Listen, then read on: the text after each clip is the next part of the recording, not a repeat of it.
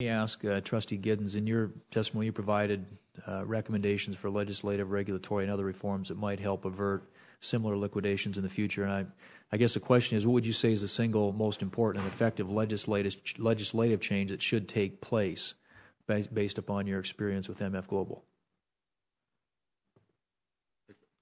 I think the one that would have the most material effect would have been the consideration of the creation of a modest investor protection fund.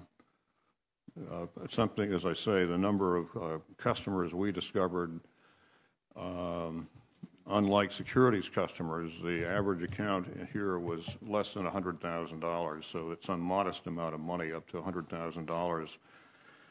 Would have, and the shortfalls might have been $20,000 per account or something, would have permitted sort of seamless restitution to these customers early on. Now, whether that's whether the cost of that or it's practical and so on.